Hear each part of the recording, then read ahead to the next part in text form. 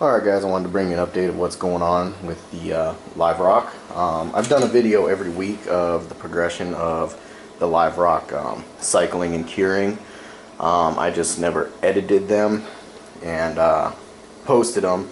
So this is going on week 5 right now of curing this pukani from BRS. The first 4 weeks were extremely slow with the ammonia being completely off the charts, and there was no nitrite or nitrate. So I let that go for a couple of weeks, well 4 weeks to be exact, and there was no change for 4 weeks. At the end of the 4th week actually is when this bin finally decided to start picking up some nitrite. The ammonia was still off the charts, and the nitrite was just barely starting to get to, like, you know, 0.5 or 0.05 to 0.1 parts per million on the Red Sea test kit. So this week, being week 5, the end of week 5, I went ahead and did the water test on it today, and I'm gonna have to call this ammonia test probably 0.1. It's not quite 0, and it's definitely not 0.2. I don't know if you guys can make that out. It's definitely not 0.2, and it's not quite 0. I'm gonna have to say that's probably in between at 0.1, and it might even be 0. It might be too clear for even being 0. So we're getting close there to the end of the ammonia.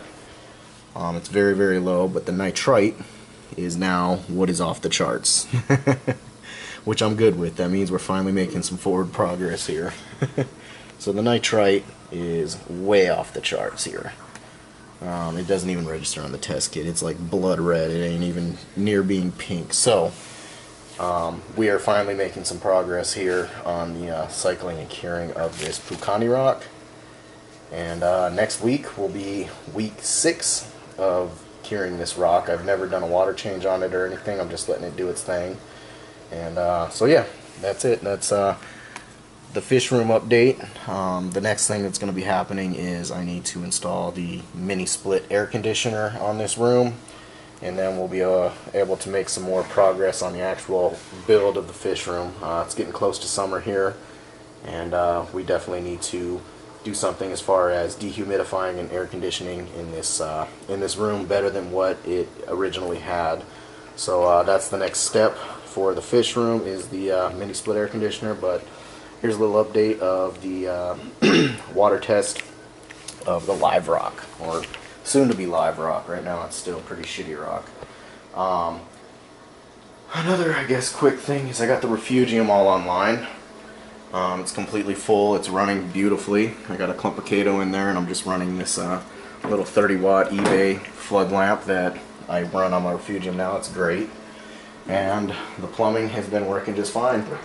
That little toilet bowl sound you just heard, that actually acts as like an inadvertent surge device for the frag tank. It's pretty cool.